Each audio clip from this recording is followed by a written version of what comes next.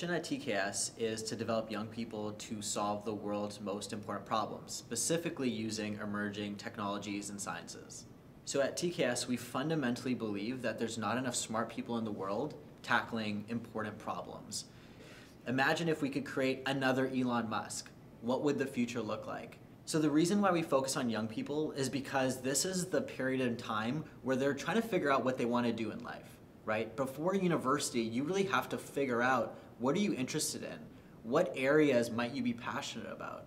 And I think one of the problems that we fundamentally see is too many young people make decisions on their university and career path without enough information. So what if we can expose them to what's happening in the world to help them find, what's that spark? What is that area of interest that now they can think about what they want to pursue in the long term with more information and just be smarter about it. So I think the school system is extremely important. It is the backbone of society. The issue is that it hasn't changed as rapidly as any other industry in the world. When you look at transportation, when you look at energy, when you look at any of these fundamental industries, they have all completely changed in the last 100 years. Whereas when you look at a classroom or you look at just the way we think about education, it has not changed.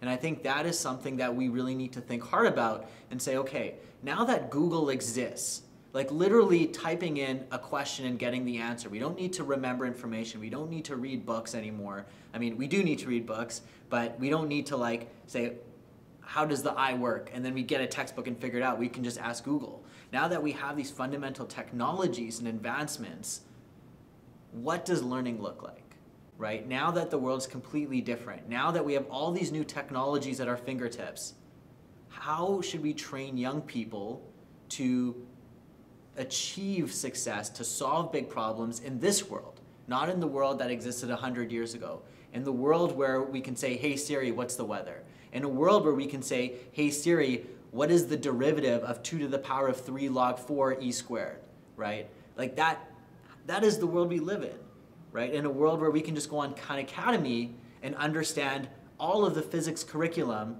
at whatever age you're at. You don't need to be in grade 12 now, you could be in grade 8. And it's really just driven by curiosity and passion. And so because we live in this world, we need to really think about how do we educate people today? So people, schools, parents really resonate with what we're trying to do with TKS. And I think it's because we're not trying to replace anything. We're just trying to fill in gaps right now. There's a big gap between what's being taught in the school system and all the new exponential technologies that are happening today. And we know that it's really tough to change the curriculum or add in new things. And so we really see ourselves as a complementary source of education for those people who are very driven and ambitious about creating the future.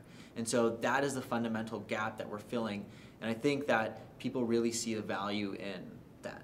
So I think something that we really underestimate young people for is when you take passion and you pair it with potential. So when you find these young people that have extremely high potential and you help them discover what they're passionate about or really what sets them on fire, you see this exponential growth, right? You see them tackling problems that most people, whether they're 30 or 40 years old with PhDs or master's degrees, aren't even doing. And I think that's really exciting. We lose our curiosity and drive the more we age.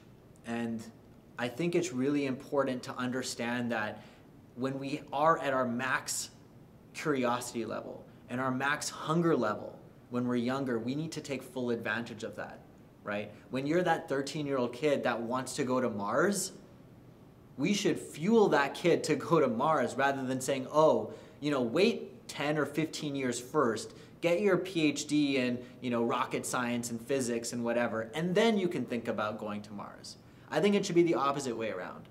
I think we should say, okay, you want to go to Mars? Let's figure out your path so that you can help us get there. I'm a huge fan of what engineering.com is doing, just connecting people, ideas across the world to solve important problems just like what we're doing.